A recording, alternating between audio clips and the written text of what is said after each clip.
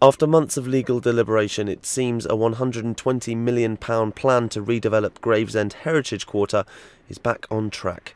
It had been put on hold while a judge considered whether the council had correctly granted planning consent. Today he ruled that it had. I'm very pleased that this scheme has now got the approval from the judge.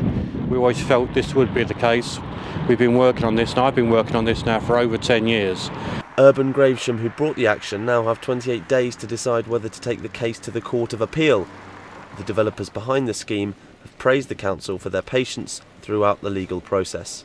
We believe the council were extremely diligent in the process. We never thought for a second there was anything untoward, and it's just unfortunate that some well orchestrated individuals from the town have seen an opportunity to delay the scheme again. Today, Urban Gravesham have been unavailable for comment. This is Graham Stothard for KMTV in Gravesend.